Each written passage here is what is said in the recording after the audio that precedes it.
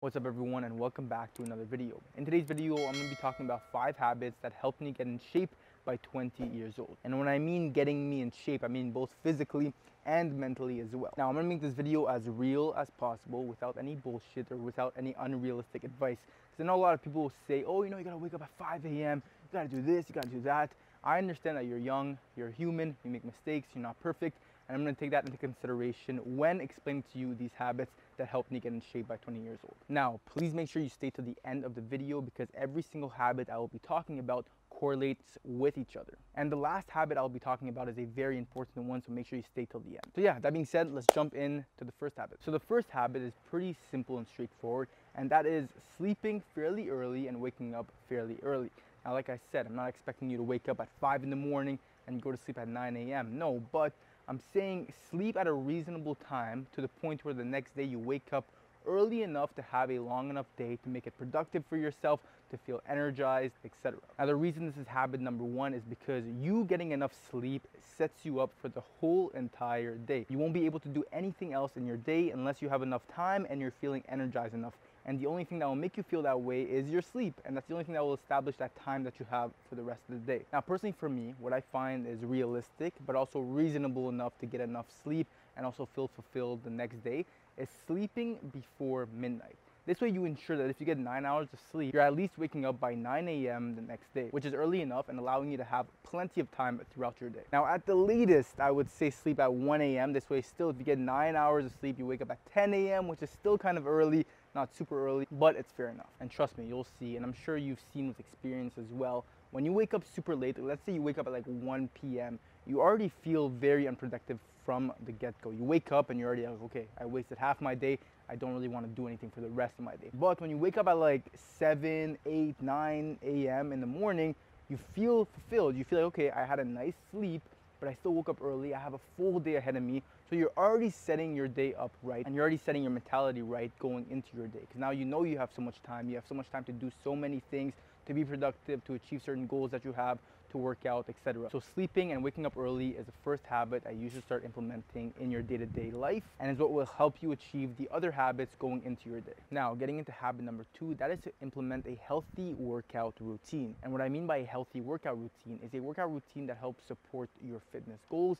but at the same time, it makes it enjoyable and it makes you live a healthy lifestyle. So one big mistake that a lot of people do when it comes to their workout routine is that they dedicate too much focus on the goal that they want, whether that is to lose weight or to gain weight, that they don't really become happy with themselves right now and they work out strictly for that goal. But instead of that, establish a workout routine where you're doing it to enjoy the process. Yes, to get the results eventually, but enjoying the process, making it efficient, targeting different muscle groups every day, and going along with your journey, not trying to rush it too much and being down on yourself because you're not achieving your goals yet, but taking it step by step, working out every single day, taking 2 to 3 rest days a week, and just moving forward with that. You want to make working out a part of your lifestyle. And so if you make it too hard on yourself, you won't be able to make it a part of your lifestyle. It's something you will let go easily and you will quit easily. Similar to brushing your teeth. It's without question, every single time you wake up and you brush your teeth, it's part of your lifestyle. So make working out the exact same thing. Make it a part of your lifestyle. At a certain time of your day, you go to the gym or you go to the calisthenics park or at home or in your room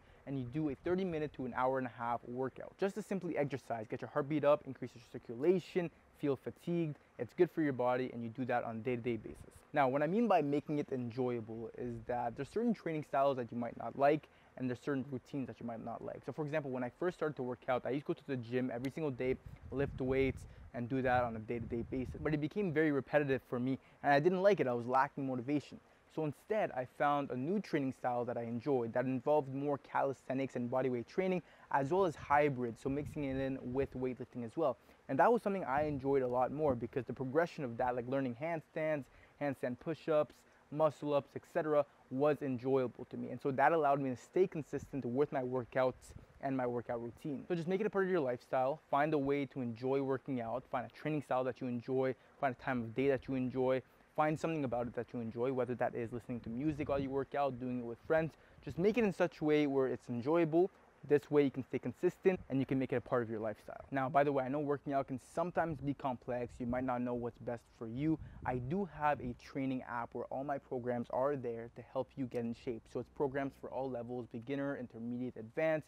It's programs that require weights and no weights, so calisthenics and bodyweight training. I do one-on-one coaching there as well. I have nutrition guides and more. So you can click the top link in my description. Join my app right now if you want. So now getting into habit number 3, that is to understand your nutrition and what is right for you. Because at the end of the day, your nutrition is your fuel. It's what allows you to feel good. It's what allows you to support your energy levels along with your sleep. It's what allows you to gain weight. It's what allows you to lose weight. It's what allows you to live. So understand it. I think understanding your nutrition is very, very important to your well-being, but also to supporting your fitness goals and helping you get in shape. I mean, your nutrition is 80% of your fitness results. So it doesn't matter if you're working out every single day.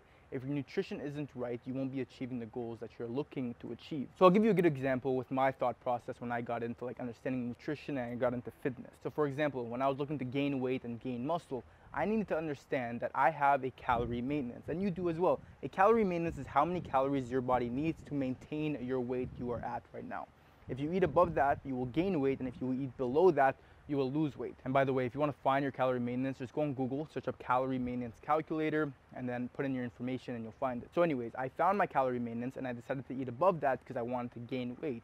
But it's not only the calories, it's what makes up the calories. Because I can have a slice of cheesecake that will give me 500 calories, but a bunch of sugar, a lot of carbs, and I'll have protein. Or I can have a nice piece of chicken that will also be 500 calories, but it won't have as much sugar, it won't have as many carbs, and will be packed with protein that will help me rebuild my muscles bigger and stronger than they were before. So anyways, you get what I mean. Once you understand your nutrition, then you can determine how much and what you should be eating to achieve your goals. How many calories you should have, how much protein you should have, what foods you should have that provide you with more nutrients, how many times a day you should eat, etc. The only way you'll achieve your fitness results is if your nutrition is right. Now getting into habit number 4, that is to get a hobby for yourself and to stay consistent.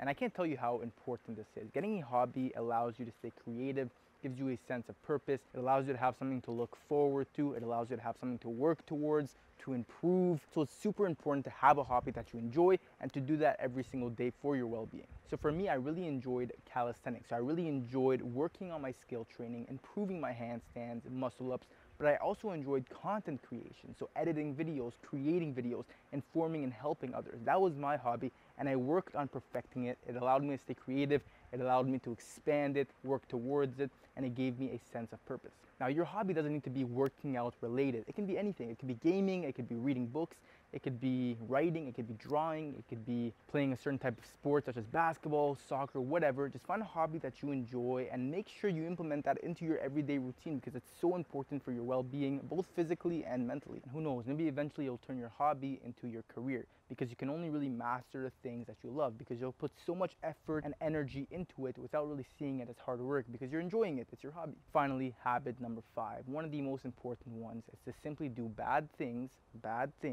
in moderation. Now, the reason I'm putting bad in quotations is because they're not really bad if you do it in moderation, but they are bad if you do it too much. And the reason I'm putting this as habit number 5 and I'm putting this on this list is because whenever people try to tell you what to do to improve your life, they make it too perfect. Like, you have to do this, you have to do this, you have to do this.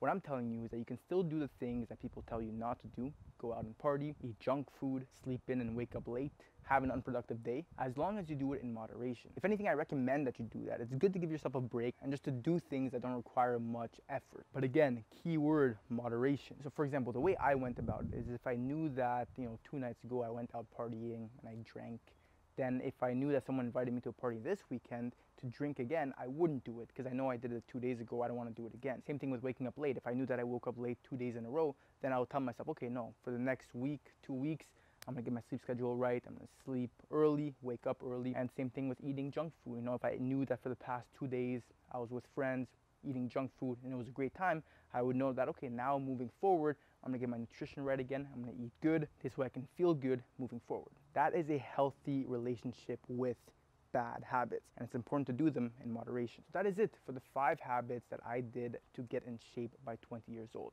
I really recommend that you implement these habits, and again, and not making them too complex for yourself, but more implementing them as sort of your lifestyle. I wish you the best of luck. I'm always here if you have any questions. And yeah, if you want more videos, make sure to subscribe to stay tuned. Please leave a like if you enjoyed this video. It does mean a lot to me. And that being said, I will see you in the next video.